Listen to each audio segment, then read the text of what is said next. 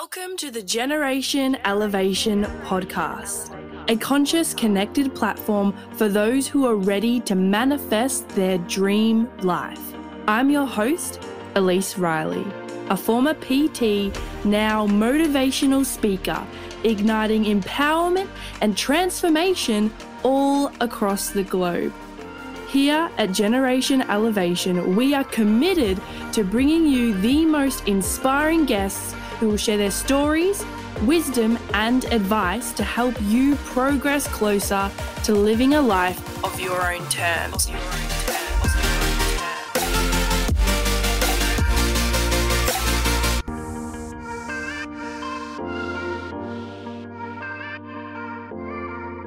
What is up, everyone? Today, I am joining you in the beautiful city of London. That's right, I am here, I have settled in, and it's officially my 1 week anniversary here in this beautiful city. Now, it is a magnificent day. I'm currently just sitting out on the balcony of my beautiful apartment, and it is so sunny. It is a slight breeze, beautiful temperature, and I just wanted to bring you all out here with me in the elements today. I'm going to give you a little taste of London, right? Now, in my podcast Facebook group, I put up a poll asking you guys, what do you want to hear from me? What would you like me to share on? What topics? What are you needing help with? What are you needing support with right now?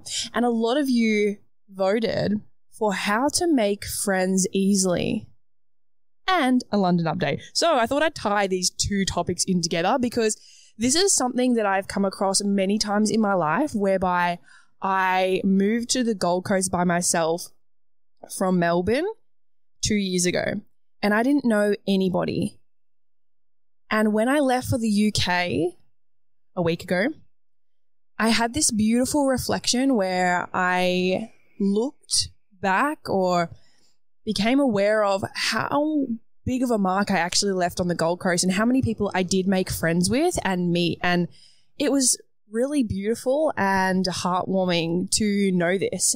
So I'm experiencing this right now. I'm obviously in a new country, totally different culture.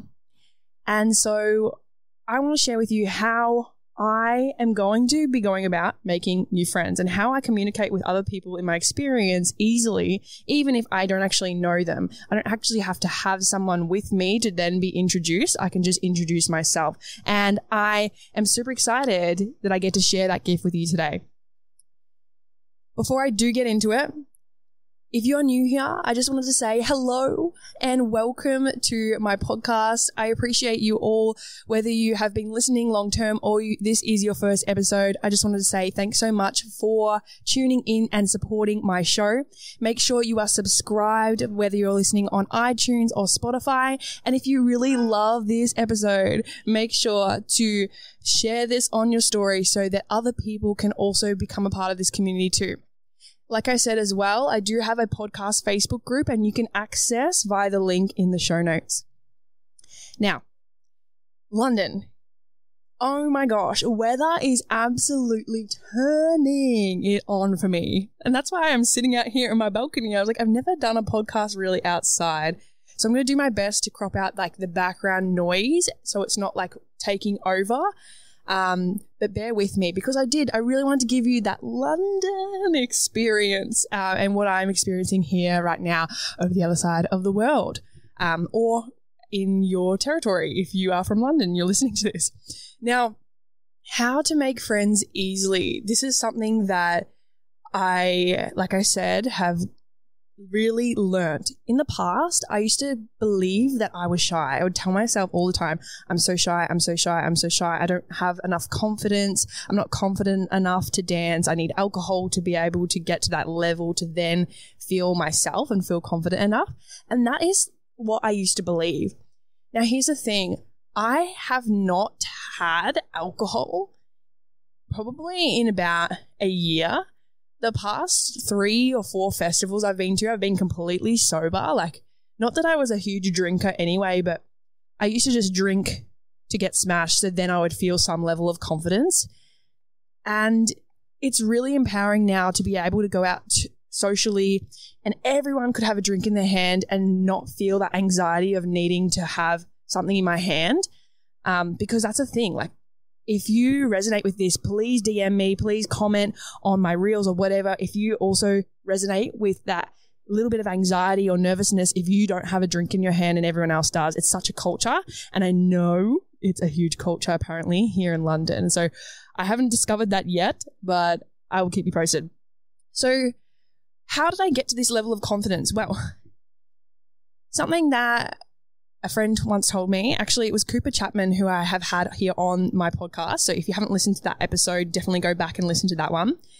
He mentioned to me when he speaks on stages to young kids in schools, teaching them about gratitude, he shared with me that fear is something that you're going to experience when you're trying something new, when you're out of your comfort zone, when you are putting yourself out there. And the key to having confidence is to feel the fear and do it anyway, because the confidence comes later. The confidence comes with practice. The confidence comes from taking the action and doing the thing. So if you're wanting to be confident enough to go out there and do whatever it is you want to do, make friends, find a lover, be the best version of yourself, max out your performance and your potential, then the action comes first and all the rest of it comes later. It's the reason why I'm able to do what I do, to travel to London, to create this podcast, to go make friends out there, because I've had practice. I remember the first time that I went up to someone in the Gold Coast and commented maybe on their gym clothes, and I was so nervous. However, it turned into a beautiful conversation, and then I would have made friends from that. So first tip to making friends is to just walk. When you're walking, wherever you're going, just like focus or practice smiling at people. I noticed, especially when I was living in the Macedon Ranges, winter days, you know, everyone is being affected or being at effect of the weather, right? And they're looking down at their feet when they're crossing strangers in the street. They're not really looking up at people. And I was finding that I was also doing this until one day I looked up. When I'd go for walks, I would look up at the people that I was walking past and I would give them a smile. I'd give them a smile. And then when I got more confident and after practicing that over time, I would look up at people, I would smile, and I'd say good morning or good afternoon, g'day, hey, how are ya? And let that go, keep practicing that, keep practicing that, keep practicing that. And eventually then it comes into, hey, how are ya? Yeah, good, thanks. How are you? Oh, yeah, good, thanks. Oh, sunny day or shitty day or whatever. The next thing that rolls off the tip of your tongue, whatever that is. Oh, the amount of times that I've gone, I'm good, which is like a mix between great and good, because I've been so nervous. I've just wanted to, and it's like word vomit. Don't worry. You're not alone, and I've totally been there. So my first tip, if you want to write some notes, you're like, okay, I'm gonna make some friends this week. I'm gonna meet some new people. Maybe you're just wanting to change up your friendship group. Maybe you've seen that person in the gym, that guy or girl in the gym, and you're like, I really want to talk to them, and you just haven't built up the courage to talk to them yet. Then this is my tips, okay? So writing down, smiling. Focus on smiling more. How many people can you smile at today? Honestly, when people smile back at me, it really makes my day. You could literally make someone's day by smiling at them. So where can you smile in life more? That would be my first point. Point two would be, once you practice smiling at people and looking up at people when you're walking past them, when you're practicing that eye contact with others, maybe saying, hey, how are you? G'day. Good morning. Good afternoon. Just practicing that. Super simple. You've got those 3-4 examples there. Hey, how are you? G'day, good afternoon, good morning. Nice day, isn't it? Like, whatever comes through to you, whatever feels comfortable to you, that would be point 2. Point 3 would be the response. Like when someone says, hey, how are you? And you say, good, thanks, how are you? And they say, good, thank you. Then the next thing is a little bit more challenging if you haven't done this before. But it's like creating conversation. Like, oh, if you're in the gym, what are you training today? oh, you're looking amazing. Or I love your outfit.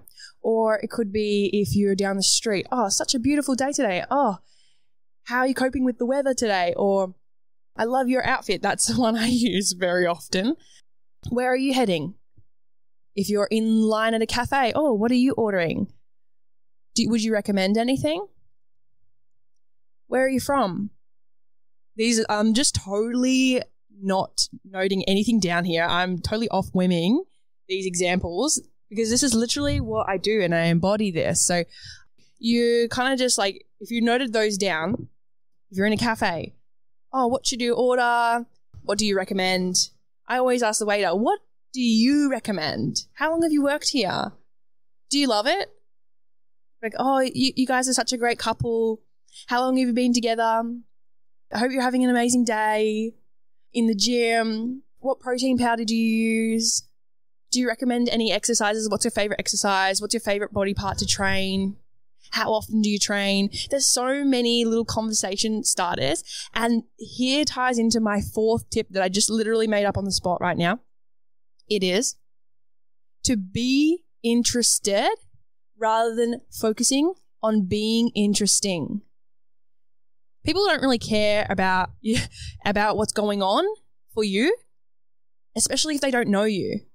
So how can you just be interested in other people? If you're wanting to make friends, be interested in them. Get to know them. What makes that person that person? What makes them happy? What makes them sad? What are they passionate about?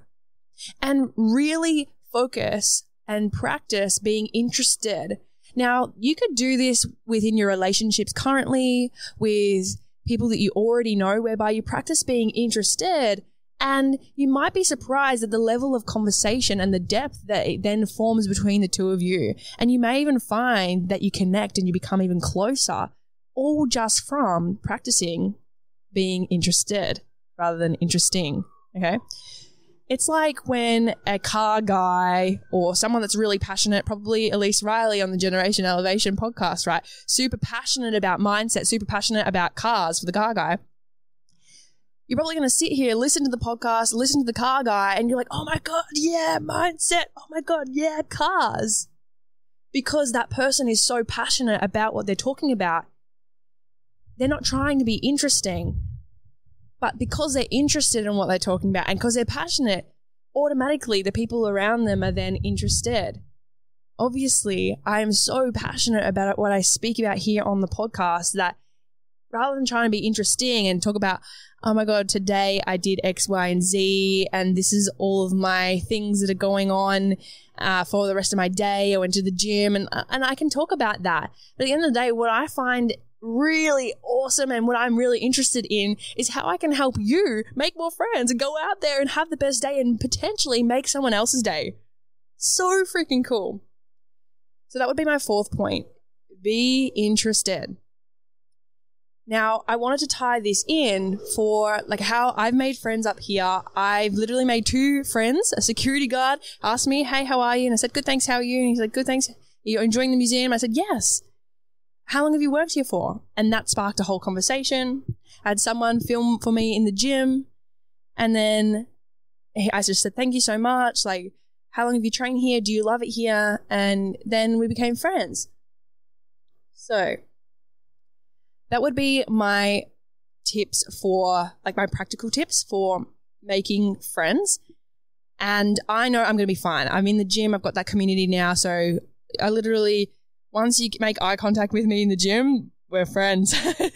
You're stuck. There's no hiding.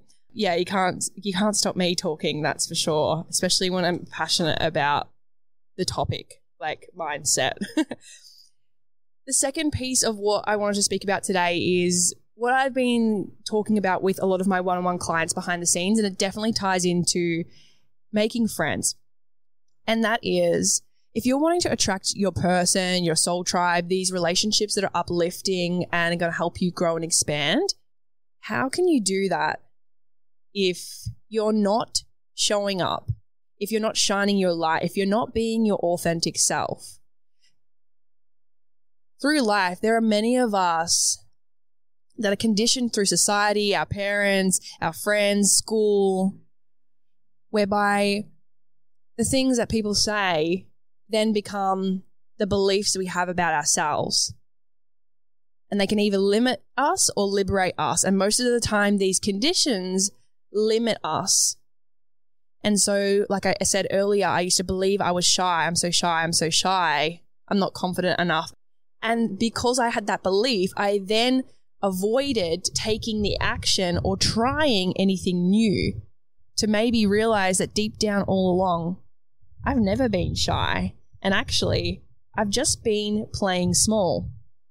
So I encourage you to reflect on, where are you playing small? Because if you're wanting to have a party, right, you're going to send out the invite? Of course you are. How are people going to expect to know you've got a party happening if you're not telling people about it? How do you expect to attract more clients? How do you expect to attract in a lover? How do you expect to attract more friends if you're not telling people what you want? Okay? So that's the first thing. What do you want in a friend? What do you want in a lover? What do you want in your ideal client? What do you want in a coach? What do you want in your teammates? The second thing, when you have a party, right? People know the time, the address, right? They're going to come in their Uber looking for what? The lights, the music, and the people. So if you're not shining your light, if you're not making noise, how does anyone know that you are having a party? The people that you invited, yeah, sure, they're going to come, but they're going to wait and sit in their car and look around and be like, where the hell is this party at? And maybe you do have your lights on. Maybe you do have the bass pumping, ready for everyone to come in. But the third thing people are going to look for is the people going into the party. If there's no one going in, the others that are waiting outside most likely are going to be waiting to see if anyone else is also going in the party, because they don't want to go in alone, right? And the people usually come when you keep showing up. The people usually come when you keep playing that bass.